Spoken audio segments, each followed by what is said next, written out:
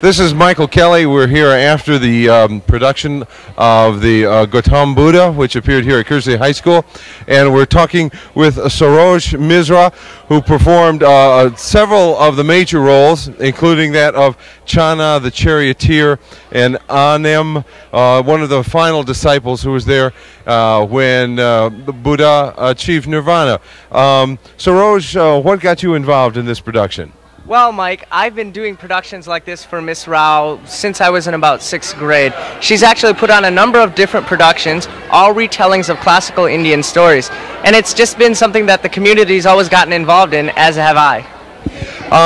Do you have any particular feeling for the role you play?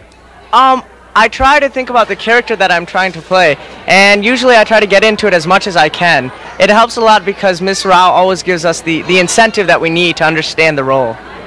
Have you been involved in any other productions outside of the productions based on traditional Indian tales? As a matter of fact, I have. I'm a college freshman now, but my last year at high school, Flint Powers High School, I was in the production of Brigadoon there as well. It was a wonderful musical, and I really enjoyed that as well.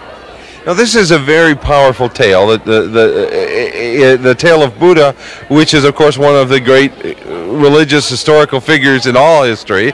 You know, I mean, you're down to 2 or 3 people. What are you talking about Buddha? So, was there any special feeling in telling a story that has had as much impact as this has had? I think there was. There's always that special feeling that you're doing something to bring a little part of our culture to a much larger world that may not know a lot about it. It's always nice because after every play we get people who come to us and say, you know, that is so interesting. And it always makes me feel good because I know that I've helped people to understand a little bit more about world culture. You know, most people in this country, in the West, have an image of Buddha as sort of an East Asian figure because Buddhism is so strong in Japan and Southern Asia that they don't understand that Buddha was a Hindu figure. Yes, that's true. A lot of people feel that he was from possibly China or Japan. The truth of the matter is that Buddha was a Hindu prince named Siddhartha, and he did convert and found his own religion here in India. In India, not here. Is there a special pleasure in telling a story from your own culture? Yes, there always is. I think everybody involved in the play can say that every time they tell one of these stories, it gives them a little sense of pride and also a greater knowledge of their own culture.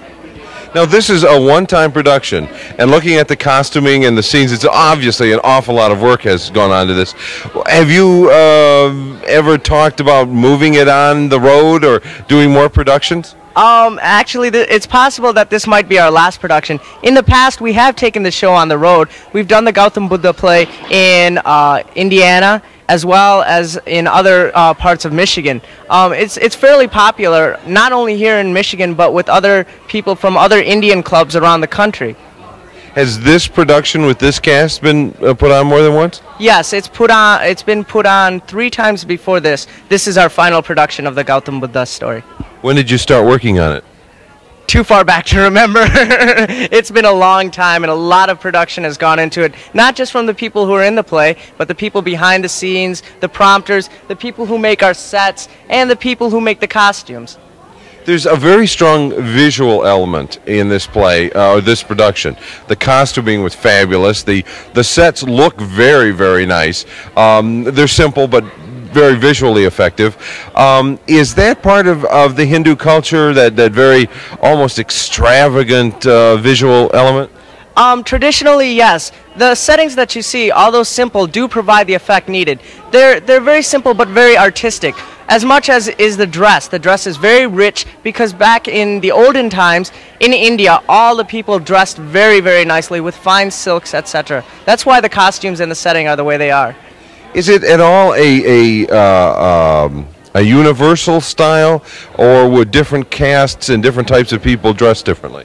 I think that possibly different castes might dress a little bit differently, but the basics are the same.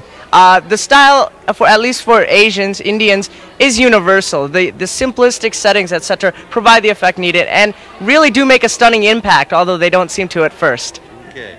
Well, we've been talking with Saroj Misra, who was one of the performers here in this production of the Gautam Buddha. I hope I'm saying that right. I'm going to have a lot of trouble this evening, but anyways, it's been a lot of fun. Thanks for talking with us. Thank you very much, Mike. I'm happy to meet you, and I'm glad that you interviewed us. Okay, thanks a lot.